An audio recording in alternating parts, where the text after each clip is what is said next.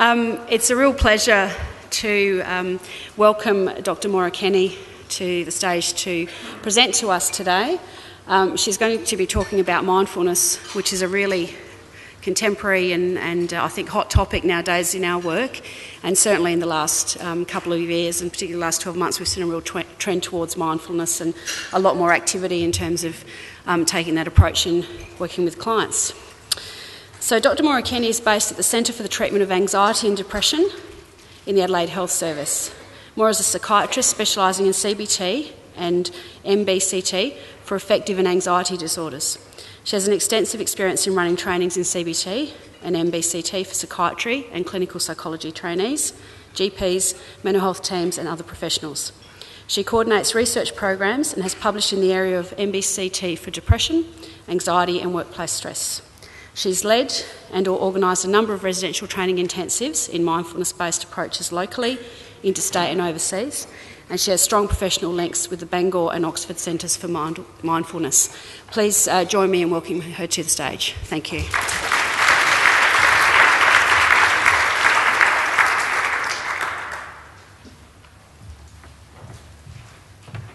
Good morning. And the laptop's working now. It's not working now. I've been lulled into false sense of security by being able to see the slide here. All right. Well, it's a real pleasure to be here, and it's always a pleasure to talk about mindfulness.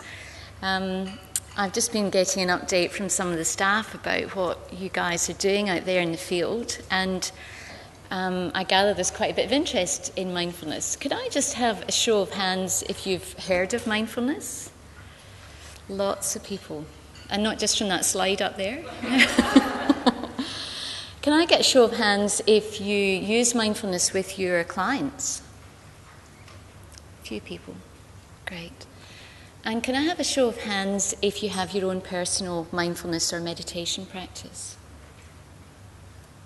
A few people. Wonderful.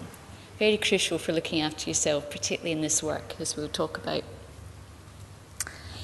Okay, so I'm going to talk to you about the therapeutic benefits of mindfulness, and I'll say a little bit about the research we're doing in this field as well. It's interesting how these things happen, how I just started collecting some pre- and post-depression inventories in my first few groups, really just because I wanted to make sure I wasn't doing any harm. It was a new intervention at the time, and I wanted to try and use it with people who were still actively symptomatic, who hadn't responded to other treatments. And it seemed to me that mindfulness could help, but it's always important when you're trying something new to evaluate it and just to make sure that it is helping and, more importantly, isn't making things worse. So I did that, and I spoke to my mentors in the UK, and they thought I should publish it, and that was some years ago. And now I'm in this rather amazing position, not quite sure how I got here, of heading up a mindfulness research group that's affiliated with the University of Adelaide Department of Psychiatry. And these are just some of the things we're looking at as we start to roll out different mindfulness projects in the field and see whether they're helpful for people. So we've been looking at not just whether it does help, because we know it does help in some conditions, in some situations, but we're also interested in knowing how it's helping, so I'll talk a bit about that shortly. Interested in its effects on chronic pain. Some of my colleagues are working in the pain unit at the Royal Adelaide. In psychosis, I've got a colleague who's interested in using it in people with chronic psychosis who are on medication, so it's not a treatment for the acute situation, but for people who are continuing to be distressed by the content of their delusions or hallucinations. And we're looking at it with another group of colleagues at Women's and Children's who are using it for women who are at risk of postnatal depression. I will talk a bit today about its use in the workplace, because unless we know how to look after ourselves, it's pretty difficult to look after other people, and you've probably figured that out by now. So we're interested to, we've actually been collecting some data on that, so I'll tell you about that soon. The Mindfulness in Schools project is something I'm enormously excited about, because we're often seeing people, and I'm sure you're in the same position, where you feel a bit like you're the ambulance at the bottom of the cliff. And wouldn't it be wonderful if we could teach these skills in schools so that children actually might have some strategies they can use when they're stressed? So we've got a project going with the school in Adelaide, and we're going to try and get a research project going with them. They've already been trialling it, and they've done some training with me. And finally, we've been looking at its use in chronic medical conditions. I was having a really interesting talk with Janice at morning tea about the fact that, although people might come into hospital to deal with their mental health issues, you've probably realised that your brain and your head is connected to a body, and things go wrong with the body as well. In fact, they're more likely to go wrong with the body if you've got depression or if you've got chronic, serious psychotic illnesses. That just does increase the risk. Partly because there's maybe some processes that predispose people to both physical and mental health problems, but also because when people are very ill for a long time with psychosis, they start to neglect their health and can run into serious and long-term chronic problems.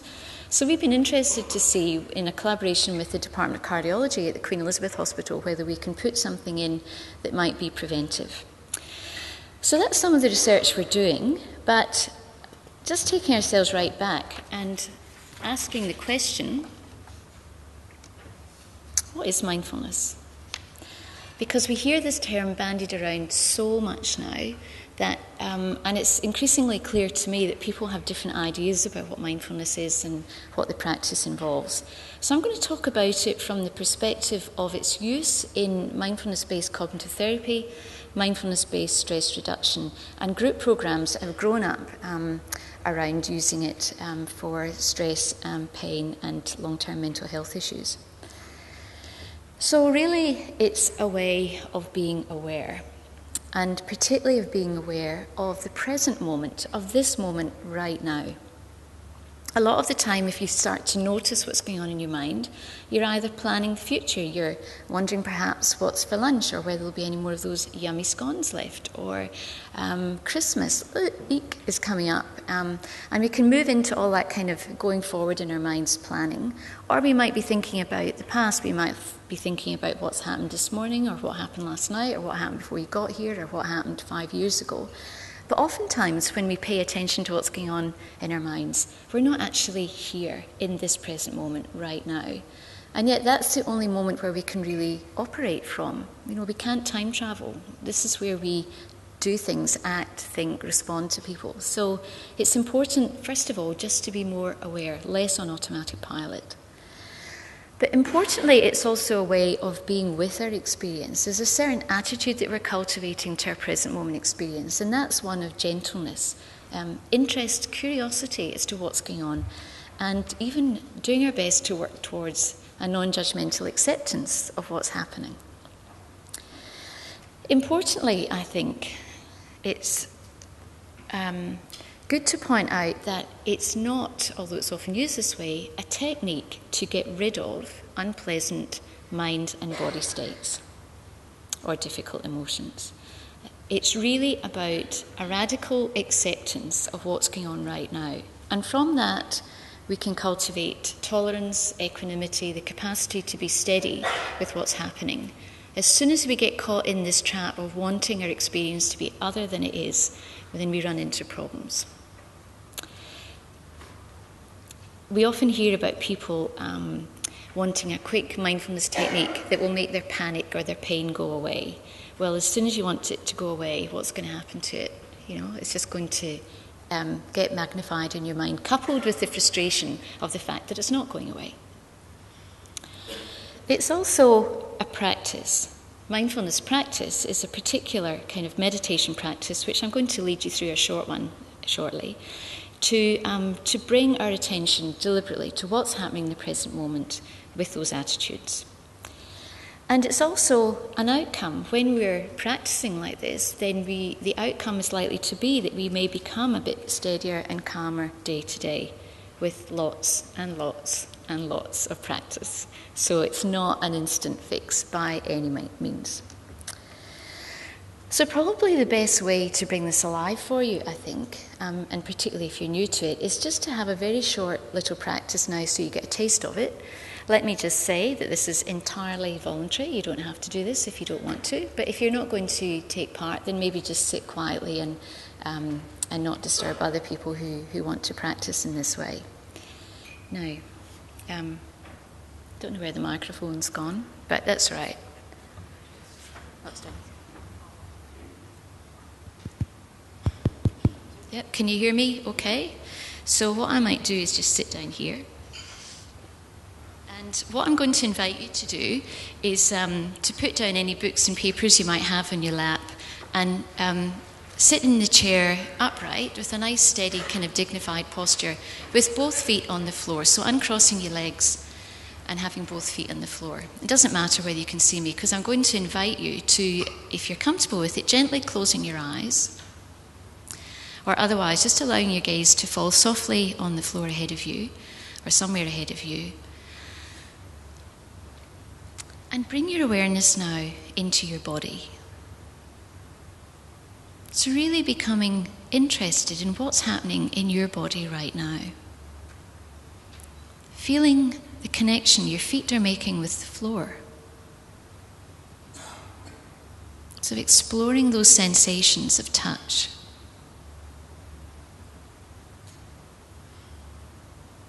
Coming up through your legs and feeling the places your legs, your sit bones are making contact with the chair. Really noticing that.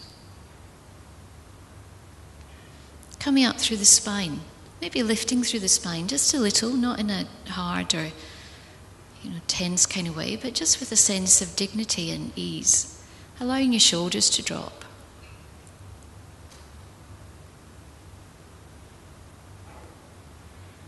Feeling your head and neck evenly poised above your shoulders. Becoming aware of the touch of your hands. Just noticing whether they're touching one another or your lap. Maybe feeling the sensation of skin on skin or the sensation of clothing against the skin of the hands.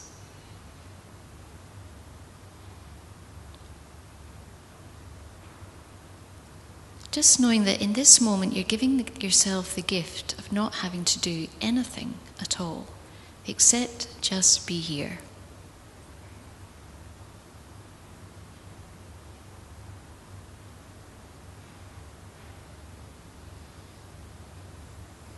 And then inviting you now to become aware of your breathing, but not needing to change your breathing in any way, not needing to slow it down or deepen it or make anything happen. But just using it as something to hold your attention moment to moment. Becoming curious about this business of breathing in. And the sensations in the body as you breathe out.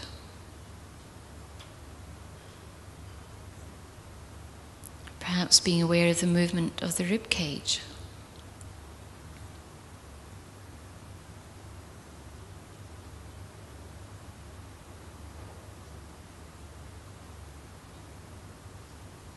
Or you may be noticing the sensations of the breath at the nostrils.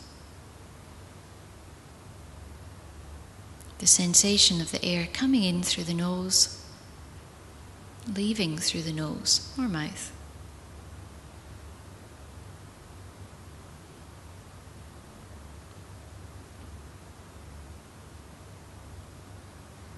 Or you may be aware of the sensations of breathing down in the abdomen. Just feeling that movement of the abdominal wall in and out as you breathe.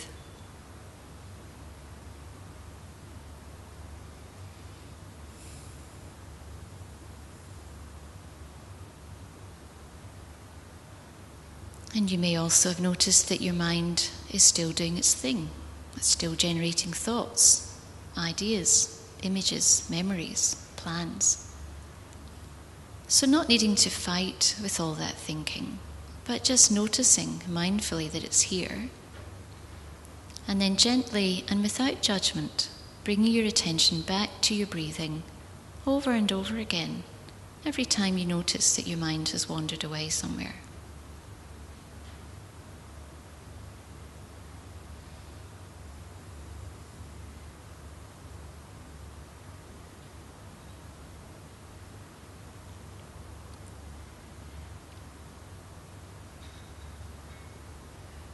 Just this breath coming in. Just this breath going out.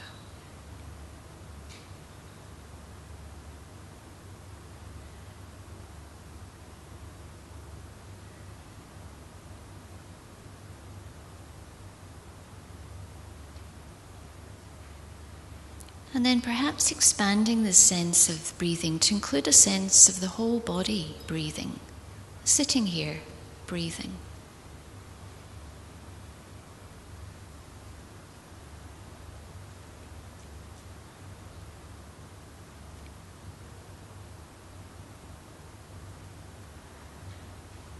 And in a few moments, we'll bring this short practice to a close. So just becoming aware that you're here in this room with other people round about you, and very gently and in your own time, opening your eyes.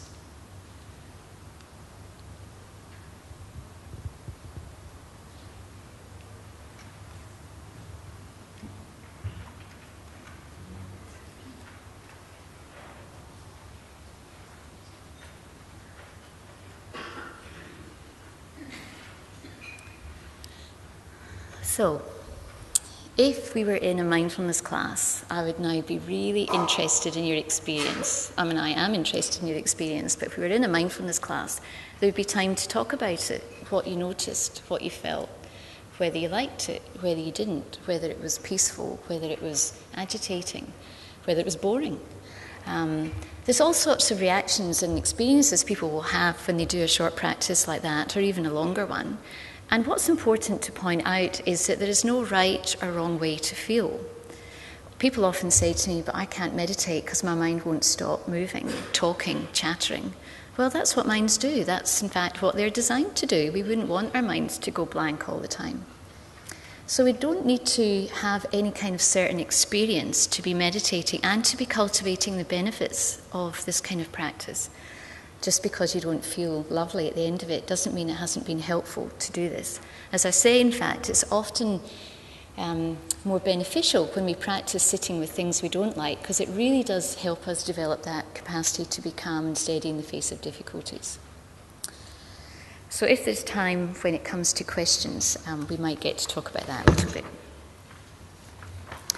So just to say that from this rather simple seeming practice, all sorts of benefits can occur.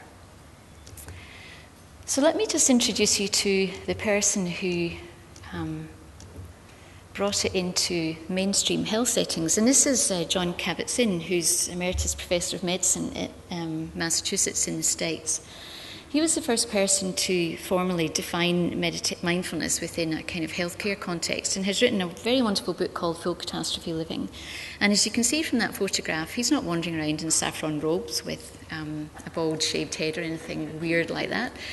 He just looks like a pretty regular kind of guy. I mean, he's not, he's extraordinary, but what's important, I think, was that John really saw the opportunity to move this into a secular setting, lift it out of Buddhism, where its origins are from, and I'll tell you about that shortly, and to use it with people who are suffering.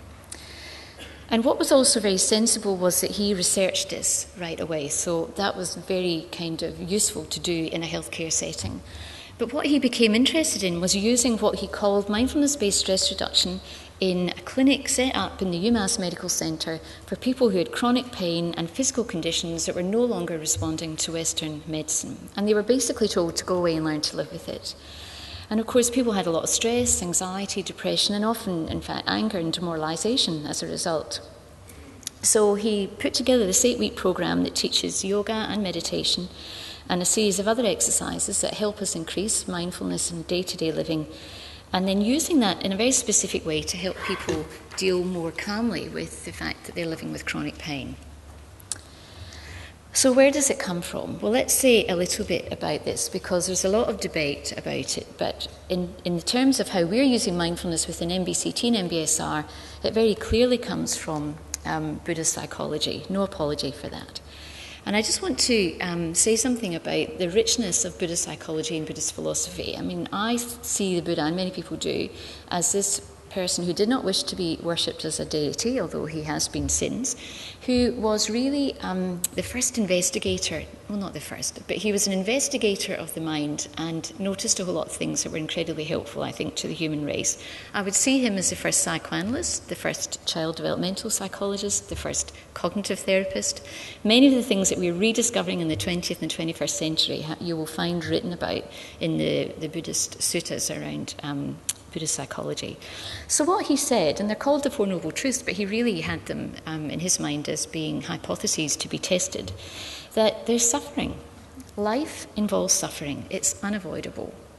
But the degree to which we suffer is in our hands, to some extent. The cause of suffering, he hypothesized, was due to this attachment to us having things the way we want them to be all the time.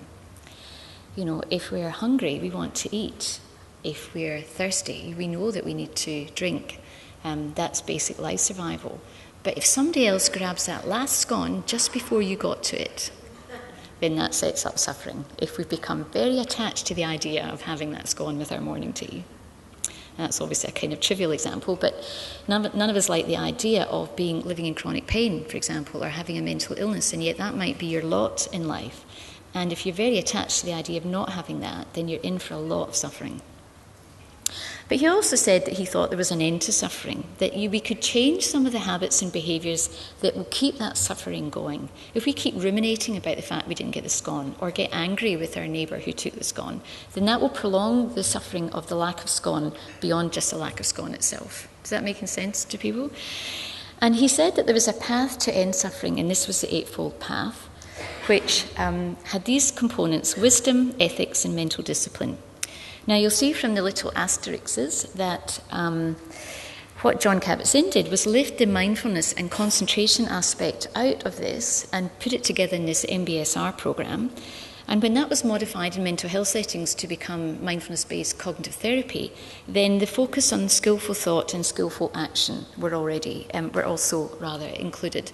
So if you think about skillful thought, you can spend a lot of time worrying about Christmas, or you can just start planning for it. You can spend a lot of time giving yourself a hard time if you stuff up on something, or you can just accept you've made a mistake and move on.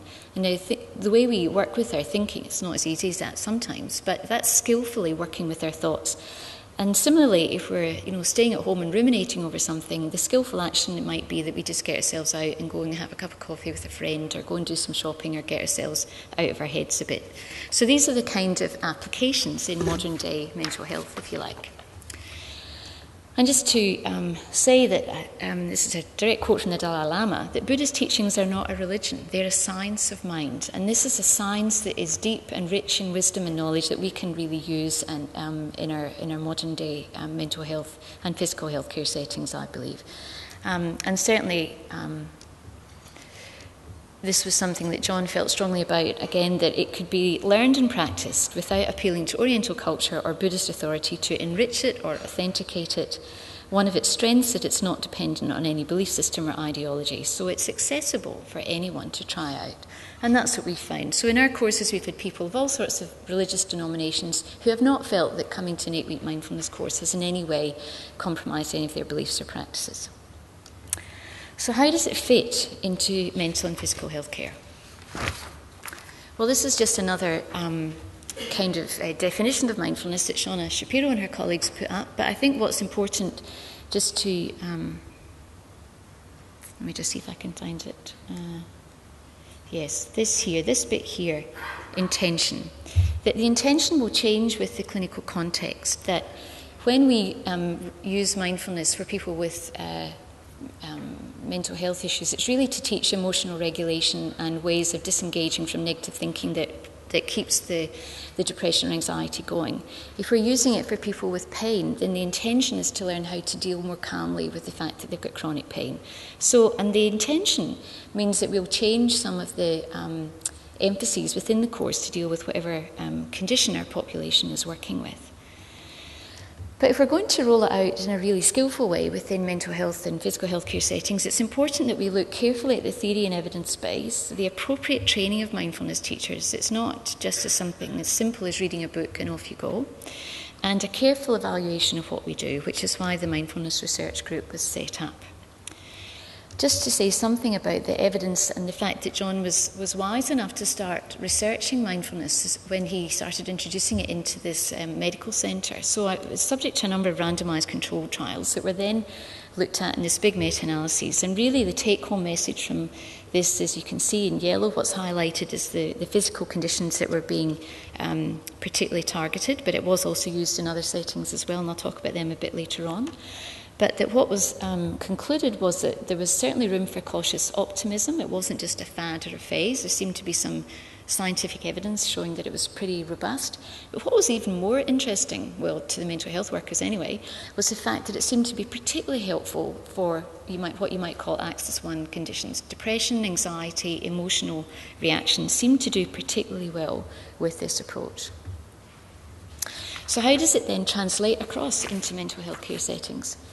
So you could look at it that generally mental health issues are suffering, just as the Buddha said in his First Noble Truth, that we are all suffering in some way or other, and suffering is suffering no matter what you call it. But if we look at what's coming out in some of the recent cognitive psychology and mental health research, then I think it just informs and helps us apply mindfulness more skillfully.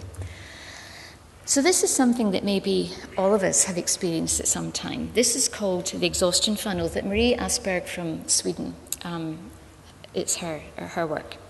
And what she says that when we get overwhelmed, life tends to narrow down. You may have noticed this. When you're really working very hard, or you've had a lot of really difficult cases or clients to work with, that you feel you're getting nowhere, that things are going wrong in your personal life as well, and that suddenly you're just at that stage where you feel completely exhausted. People all kind of have a bit of a sense of that various times. It's not uncommon for us to have this at some point in our careers, and it's not abnormal, and it's not something to get freaked out about, but it is something to be aware of and not deny, and to learn ways of looking after yourself around it.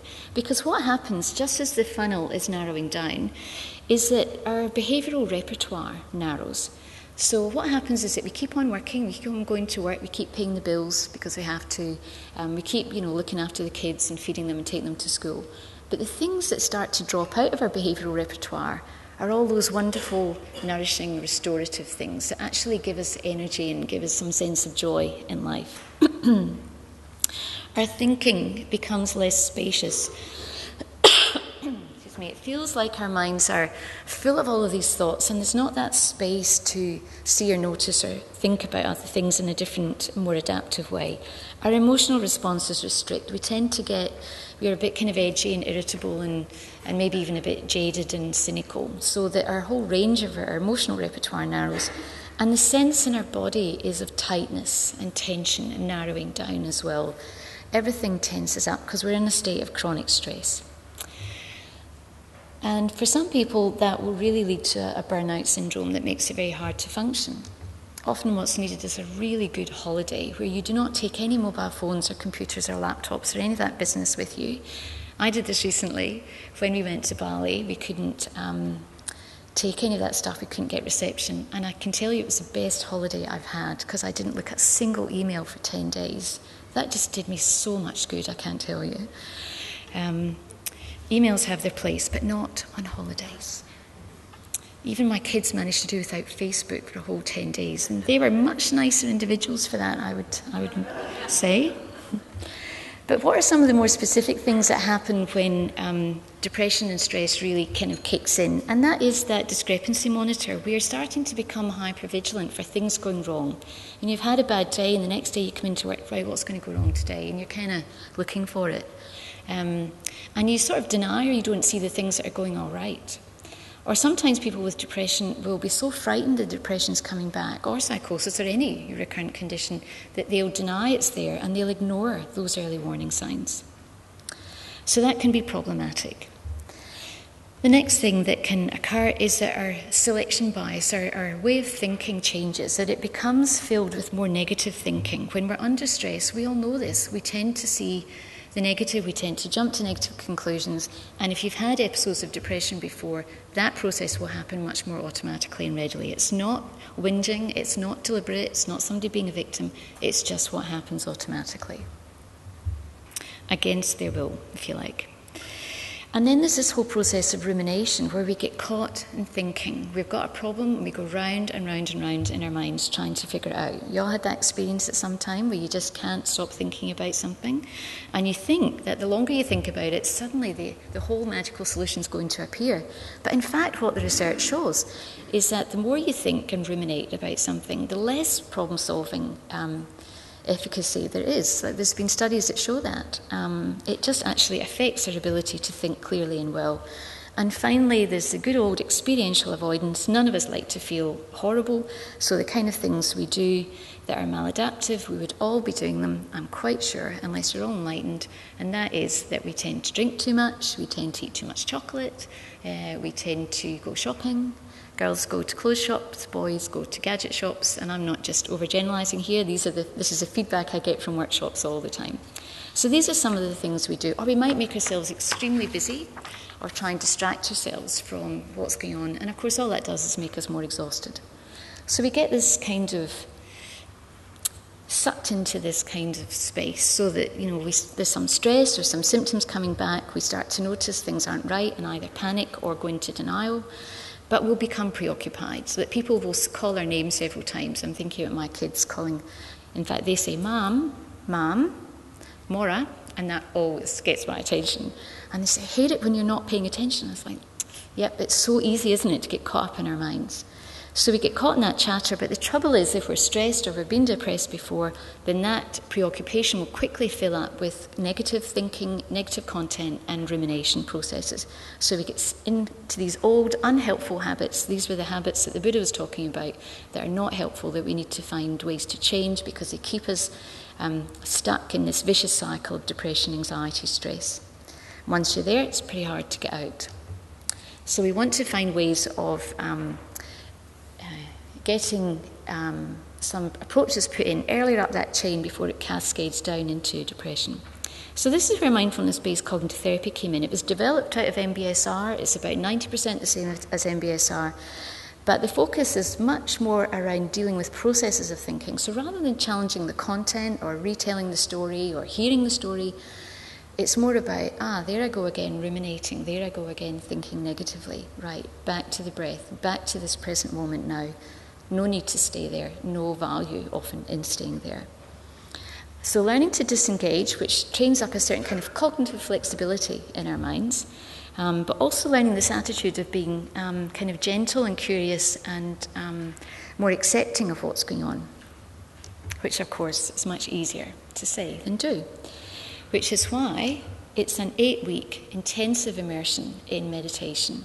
It's not something that is going to turn around with a couple of brief mindfulness exercises, unfortunately.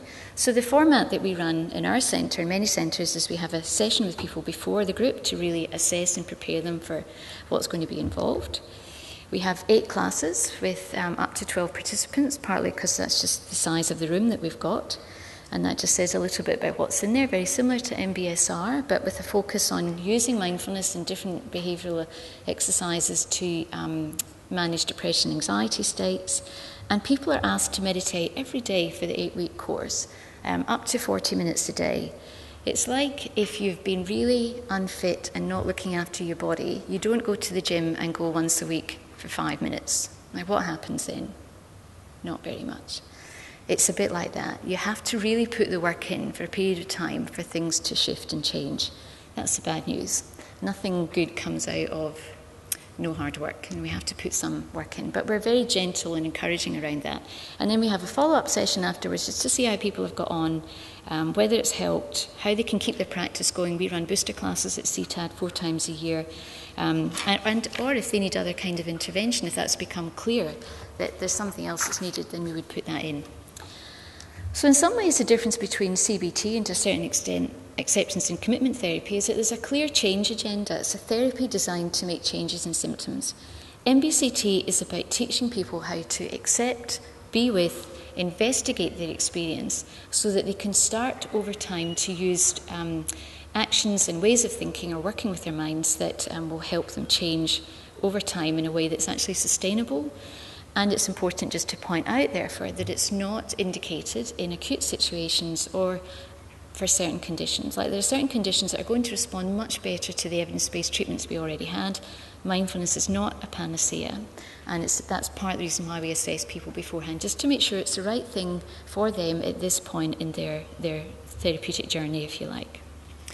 So just to say, if people are interested in looking at the more recent meta-analyses where they've gathered all the studies together and looked at what's happening, that again, these are showing that the findings are very positive, so the references are there. But just to say a little bit about what's happened in depression, when they put this into place, what actually happened? Well, you'll see from this is mindfulness added to treatment as usual, compared to people just having treatment as usual for their depression, and then following them up at 1 year. And what they found was that people with 3 or more episodes, if you added a mindfulness intervention, it more than halved the relapse rate compared to treatment as usual. So it was doing what they had hoped it would do.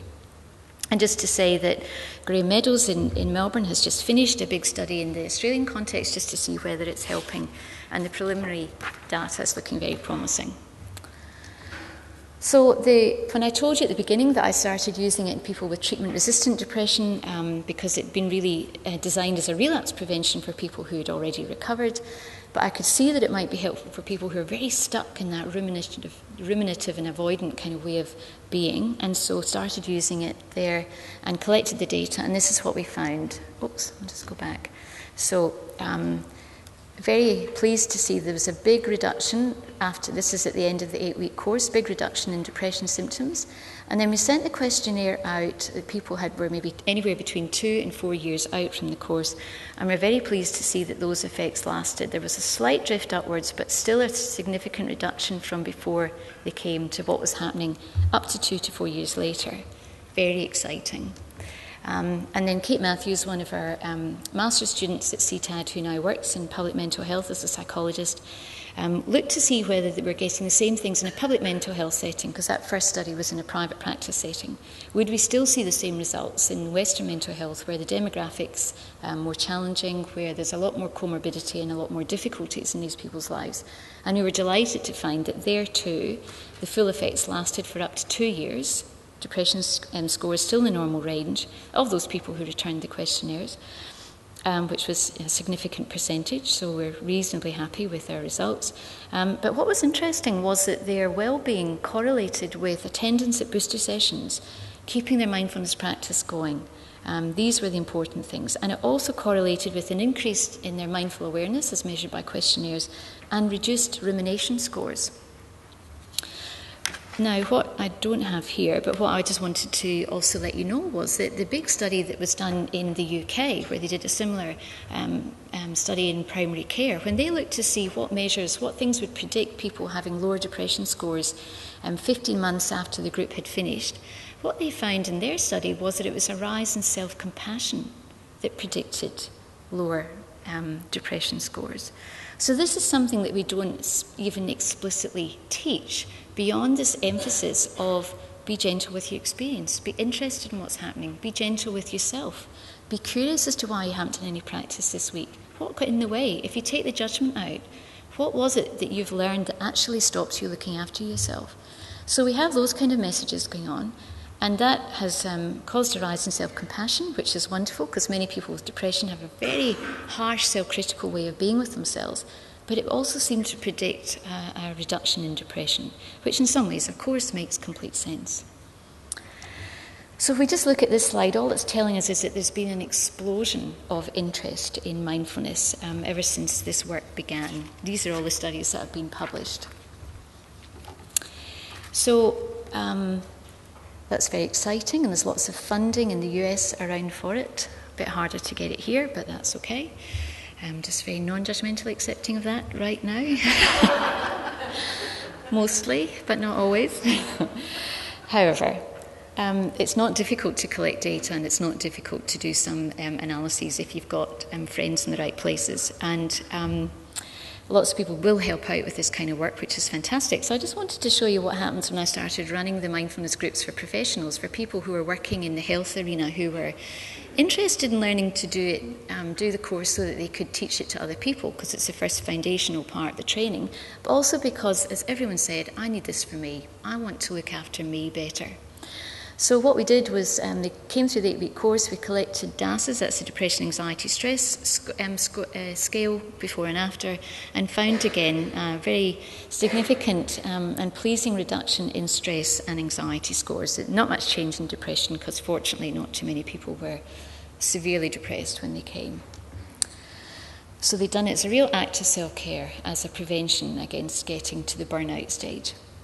And this is just to say that there's now, mindfulness is now spreading everywhere, just like that slide showed, with all of the rise in research publications that are going on, used in depression, generalised anxiety disorder, eating disorders, very helpful in compensatory overeating, not been tried with anorexia yet. Used as part of DBT, dialectical behaviour therapy, for borderline personality disorder, complex trauma, and I would say that when people have got those conditions, starting off with DBT is a much wiser way to go. Referring straight into MBCT with its fairly intensive, rigorous kind of approach to daily meditation can be just too much for people if they've had no other mindfulness training or therapy. So we generally steer people in that direction first.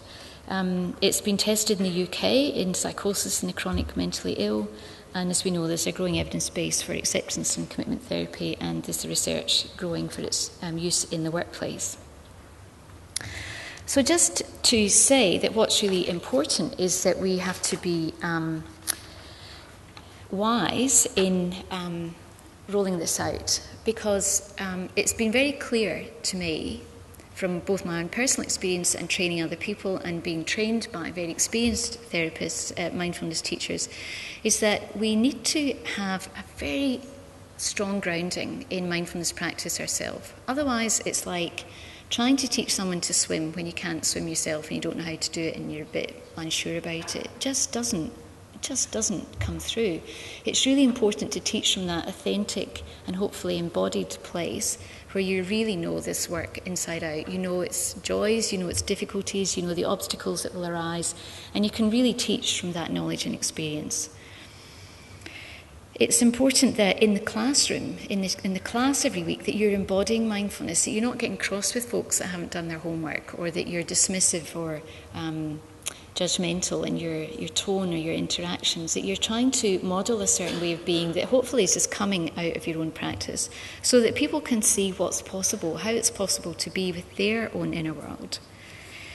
That it's important to have experience of working with the condition or the context that you're going to apply mindfulness to.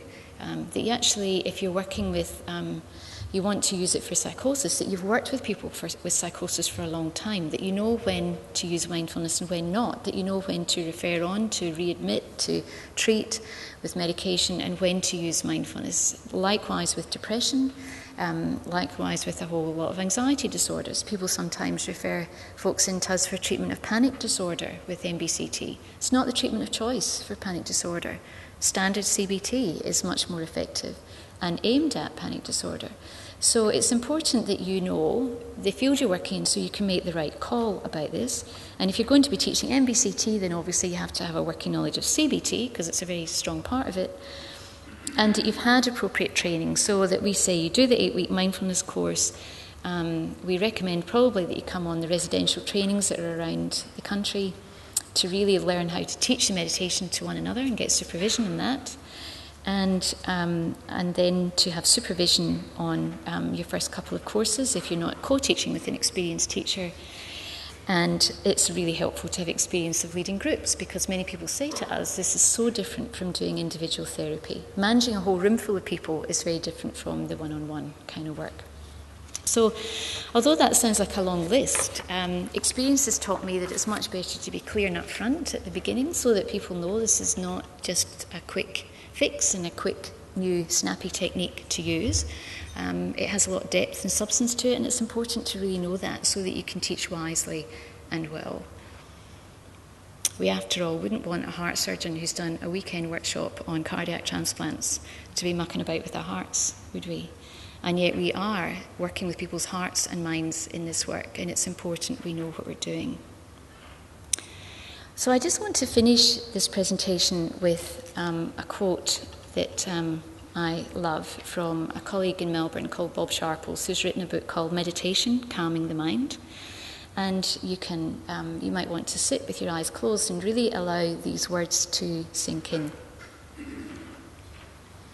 He says, "Don't meditate to fix yourself, to heal yourself, to improve yourself, to redeem yourself. Rather, do it as an act of love, of deep, warm friendship to yourself. In this way, there is no longer any need for the subtle aggression of self-improvement. for the endless guilt of not doing enough. It offers the possibility of an end to the ceaseless round of trying so hard that wraps so many of our lives in a knot. Instead, there is now meditation as an act of love. How endlessly delightful and encouraging.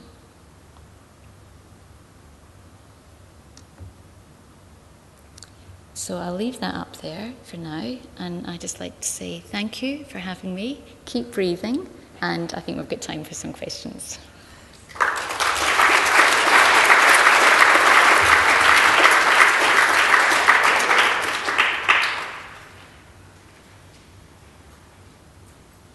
Yes.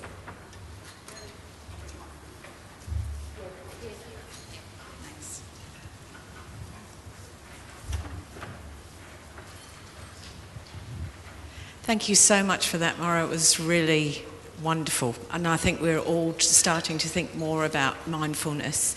And in the work that we do, as you said, in the first instance, it's becoming more and more important for us to be mindful ourselves. I was just interested in the evidence around mindfulness with chronic pain. Mm-hmm. Is there any evidence yet to suggest that it actually is effective? Yes, there is. So in that meta-analysis by Ruth Baer, she talks about some of the studies that John and his group did, John Kabat-Zinn did on chronic pain.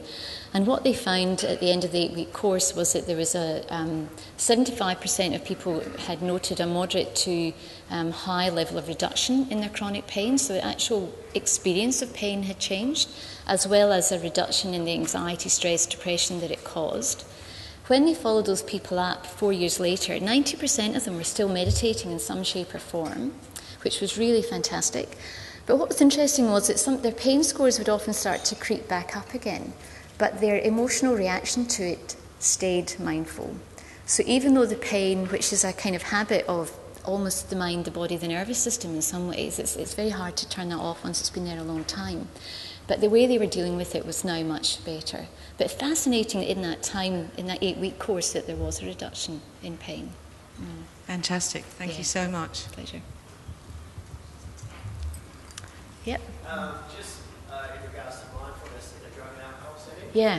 What living studies? Yeah. Research evidence conducted? Absolutely. So there's a guy called Alan Marlett who developed a program called Mindfulness-Based Relapse Prevention.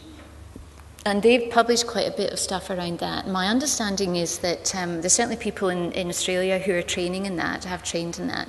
And I know that is it the Woolshed down at Victor, the residential place? My understanding is that their program is based on those principles of mindfulness-based relapse prevention.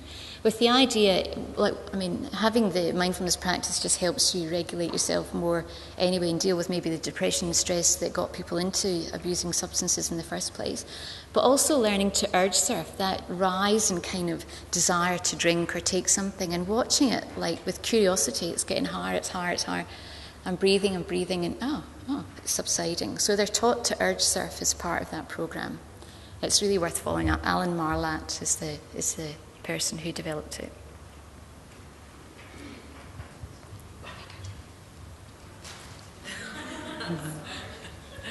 Thank you, Maura. I just wanted to ask you, you've had significant differences in treatment outcomes, in the reduction, I guess, of the outcome measures at pre and post. Yeah.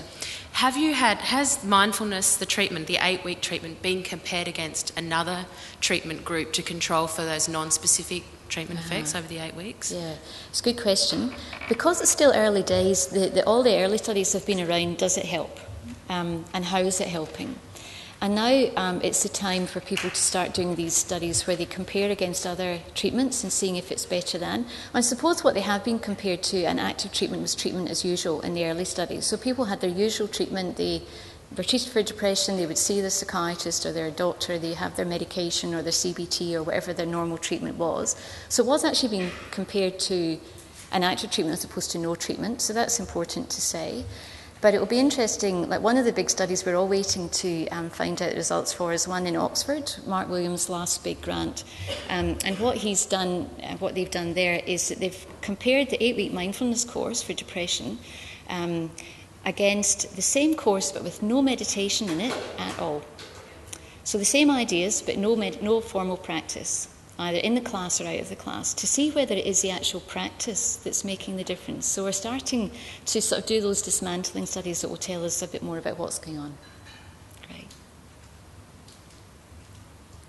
Oh, we've got one more. Have we got time for one more or not? Sorry. I think I can speak later. Right. Thank you very much for that. I found that really fascinating. It drew me back to a lot of things from years ago. Yeah. Around existential therapy, Buddhist therapy, and so on. The thing that troubles me often in the mental health world is the tension between symptom management and, if you like, mindfulness about what's going on. And in the acute mental health sector, there's just such an enormous pressure, almost imperative, to put the lid on the symptoms and to leave people anything but mindful. And that can well be an emergency intervention. You made some reference to that. On the other hand, how do you imagine integrating mindfulness in that kind of critical situation of maybe even it might be relapse prevention, but in more acute settings, is there a place for this rather than just repressing? I think it's a good question. I don't think we know the answer to that. Some of my colleagues are interested in using mindfulness in acute inpatient settings to see whether it helps, even just sow the seeds of what might be possible for something they'll take up later on. There is a tension between, trying to deal with the acute situation and then looking at things that need to be done later on. We're really interested in this idea of sequencing. When does a particular intervention have the best chance of taking hold in a patient's journey or a client's journey, if you like? And I think that's the bit we haven't really got fully to grips with. We tend to have a bit of a smorgasbord effect and hope that something will work. I think we need to think about that a bit more carefully. Thank you.